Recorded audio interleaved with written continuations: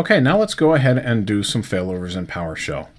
We'll come over here to PowerShell and we'll say move cluster group. And we're just going to move the SQL services first. Let's go in here and watch everything happen. We watch everything go offline and then come back online. Hopefully it won't be too long. Here we go, the VI is online, and now everything is online. And in PowerShell, it should, there we go, it tells us the new owner node, which is SQL node 1, and it tells us that it's online. So if we wanted to specify a node, if we had like a 3 or a 5 node cluster, we could do that by simply putting the node right after that. I want to move these to SQL node 2. And you'll see these guys going offline and coming back online in here.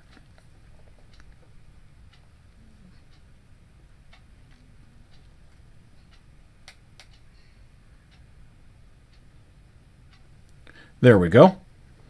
Now, let's go back into PowerShell again, and let's move the cluster resources themselves. So instead of moving the SQL group, we're going to call this simply cluster group. And we should be able to come in here and watch it failing over. It's on node 2 now. I don't know where it was before, but we'll come up now. Okay, so it's on node 2. Now if we do that again, we should be able to watch it go to node 1. And I saw this flash on and off really quick. And here it is on SQL node 1 now. And it should give us a status here in just a second. There we go. So that's how you fail over both the cluster and SQL in PowerShell. Now, why would you want to do this? I alluded to it before that it's a lot easier and it can be a lot faster, but it's also a lot less error prone. Let's say that you have a maintenance window and you need to patch one of your nodes. Well, you could easily make sure that none of the services are running on that node by writing a script ahead of time. You can pass in a couple parameters and you can make sure that both SQL and the Windows resources are all on your second node or all on your third node while you do maintenance on one of the other nodes. And absolutely, you could do all of that by hand as well. But you're going to find as you go on that it's a lot faster and a lot less error prone to write a script that just takes a couple parameters, and that way you know everything's going to be done the exact same way every single time.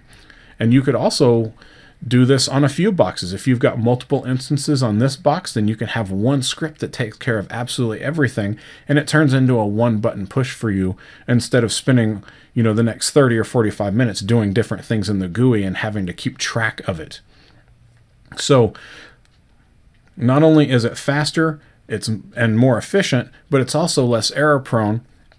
But it's also a really good idea to do stuff like this because you can stage it a lot easier, right?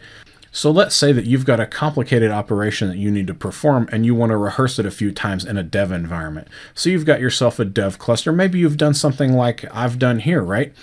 You've got a few VMs that you've set up and you've set up a cluster in there and you want to test this operation to make sure that everything goes okay.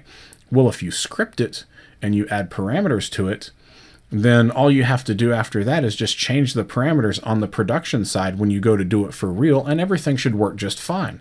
So there isn't any of this, well, it worked this way over here and it's going to work this way and it may or may not work that way over there. If you script it, it should work just fine if your environments are really close. So you get to do all of that work up front.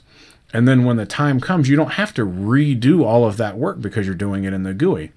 You do all of that work up front with the script, and then it just translates directly over into production. And you can even hand it off to somebody else if you're not going to be around, and they should be able to run it. So doing things in script like this is definitely the way to go. But anyway, that's failover in PowerShell and a little bit of reasoning behind why you might want to put the time into learning how to do your cluster operations in PowerShell.